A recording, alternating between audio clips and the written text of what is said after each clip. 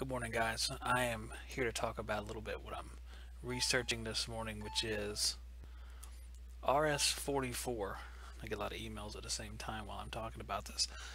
I had a about how good this refrigerant was. I don't know a ton about it, so I decided we're just going to take a look at it here. We're at the, let's see, the Comstar website. We have a RS-44, which is R453a, and then the newer version is RS-44b, which is R453a, and they're drop-ins for R22.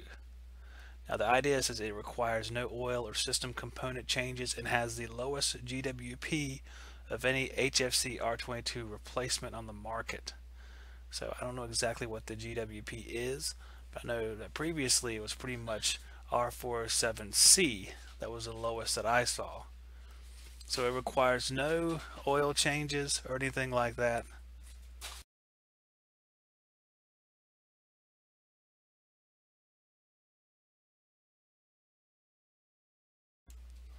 Sorry about that. It requires no oil changes because, and we'll see down here because it's written down, it uses butane and isobutane, a lot like some of the other drop-in refrigerants.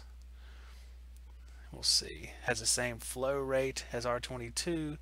I think the R407C had the closest flow rate that I saw, if I remember correctly.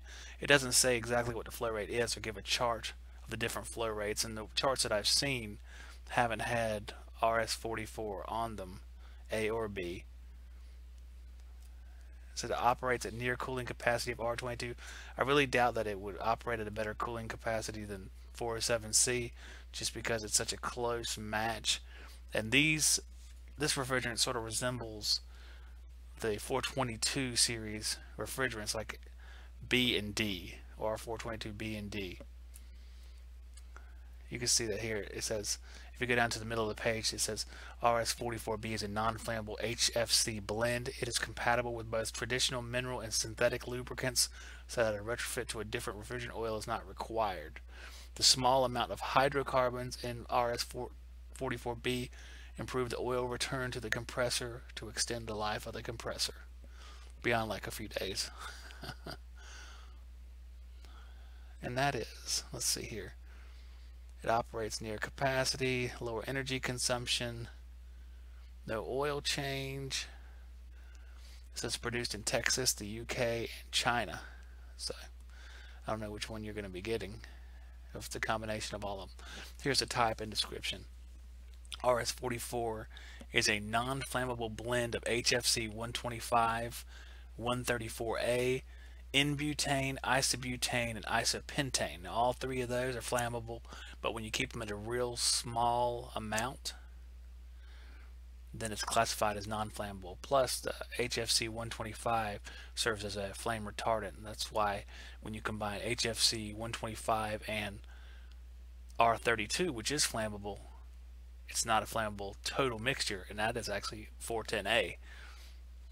It's compatible with both mineral and synthetic lubricants, yada yada, the hydrocarbons, improve the oil return to the compressor. So that's a lot like a lot of our so-called drop-in refrigerants, which aren't really drop-ins there, because there's no refrigerant you can put on top of 22. That was a previous question. You can't do that at all. But the drop-in is sort of referring to the fact that you can drop it into a system that was designed for 22. You can't drop it on top of actual 22. Let's see if we can read anything else. See, the oil return is not using, like we'll use POE to return oil for the 407C.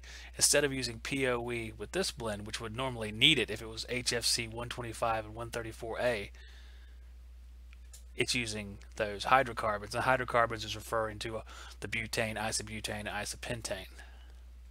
So those hydrocarbons have very low global warming potential on their scale, but they're also flammable, so they go hand in hand. Typically those things that don't give you a very high global warming potential, they have a higher flammability, and vice versa.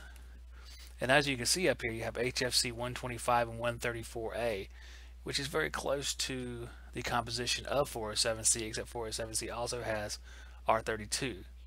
and does not have the hydrocarbons. So that's why whenever I'm switching to 407C, I'll use the POE oil in place of this hydrocarbon isobutane to move the oil back to the compressor. And so far, I mean, it's worked very well so far. So I'll probably continue to stick with 407C just to make it uniform, and it's the best overall replacement in my opinion. So it's compatible with R22 materials. Got to the bottom. I can't click on these PDFs because it won't let me when I'm doing it on the screen here in the live stream. See if there's any technical info. It's a fact sheet, reviews, and the product PDFs. So you can go look at all this stuff. I mean, we'll get some more comparisons together, but I just want to give a quick look at it. So you can sort of see, to me, it's very similar to your R452Ds and Bs. It's using hydrocarbons to move the oil. I had to get some information about the total capacity and efficiency because I'm sure it's going to be lower. Like the 422Bs and Ds, they generally are lower than your 407Cs. But we'll see.